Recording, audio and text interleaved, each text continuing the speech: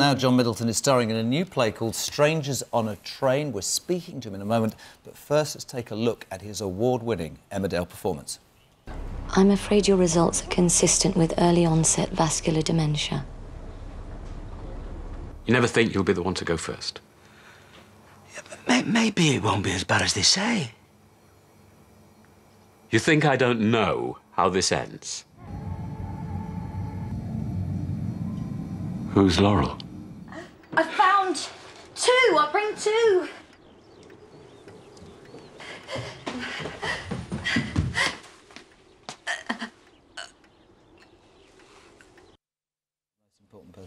Yeah, well, that was John, amazing. It was What a so storyline. powerful. So well Ian done. Lee's Really here well as well done. as John. Good to see you. I mean, good to be here. It absolutely swept so many people along. I know you were affected by it. Yeah, your mum. Yeah, my mum had dementia and died about a year ago. Had a stroke afterwards. But dementia, the way you did it and the way it showed, I think, was so powerful and so important. Well, we had an amazing amount of help from people like the Alzheimer's Society, Dementia Forward, and people like that. And the Pathways Breaks group in Bradford were particularly helpful.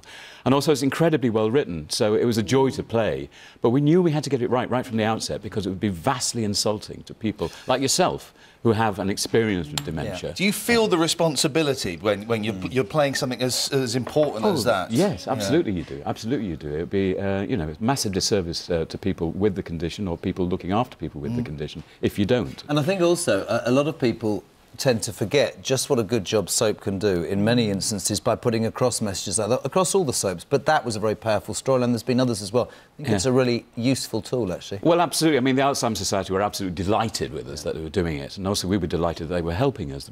They had script approval. We were sending scripts to them and saying, have we got this right? Wow. But when you've got a reach of 6 million people 6 times a week, yeah, of course they were happy. Your on-screen wife, Charlotte Bellamy, I went to college with her. Yes. We studied performing arts together.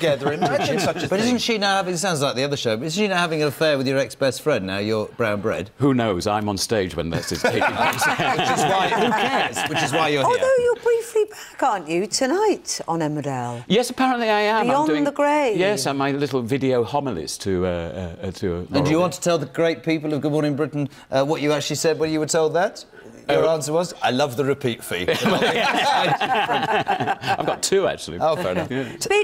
Big decision to leave after such a long time. Well, yeah, it was a joint decision. I have to admit, it wasn't just my decision. I mean, Kate Oates, who was my producer at the time, was now producer at Coronation Street, pitched the idea to me. And she said, you probably want to go away and think about this, because if you do it, you will have to leave in about 2 years' time. Yeah. I said, I don't have to think about this at all. This is the best story anyone's ever pitched to me. Of course I want to do it.